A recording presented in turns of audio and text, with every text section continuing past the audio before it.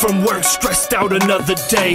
Under his breath, I'm sick of the shit you hear him say. Walks up his driveway, notices the door is open. It's not usually, puts down his lunchbox and moves with caution. Here's a commotion, now he knows that something's wrong. Off the hook, he sees the phone, hears the sound of the dial tone. A groan, a scream, he grabs the gun from the cabinet, turns to see his wife's head and a man with a hammer smashing it. Cocked it back, he blasted it, took 2 shots, they accurate. Through his chest, he fell against the desk, it blew him back a bit. Grabbed his wife, is she still alive? Then he started to cry. Held her in his arms, she took her last breath, he yells out, why?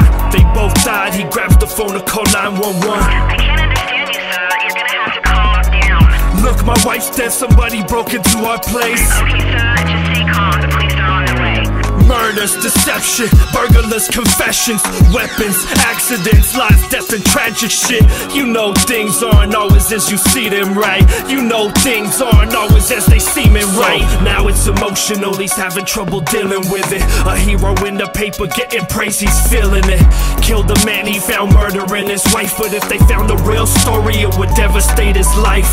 It's growing heavy on his mind because he knows what happened. Plays on repeat in his head, the scene in deadly action. Poking at his conscience, he sees the hammer smacking, blood splashing, droplets on the wall, she falls, her skull is smashed in. Will he get away with committing a heinous crime, or have they figured out the plot and he go right with jail time? Investigating clues, now it's on the news now. Trying to be calm inside, but now they talking homicide. Should he run to hide?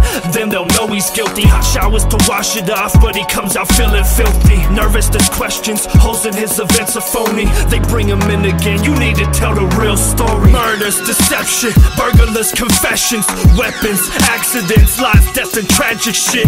You know things aren't always as you see them, right? You know things aren't always as they seem it, right? He came home from work, bugged out another day. Goddamn, I hate this fucking bitch is what you hear him say. Walks up his driveway and kicks the door open. Gets the hammer out the lunchbox, looks like somebody broke in. Yanked the phone off the wall and he slammed the door. The homeless man he offered a job arrives at 4.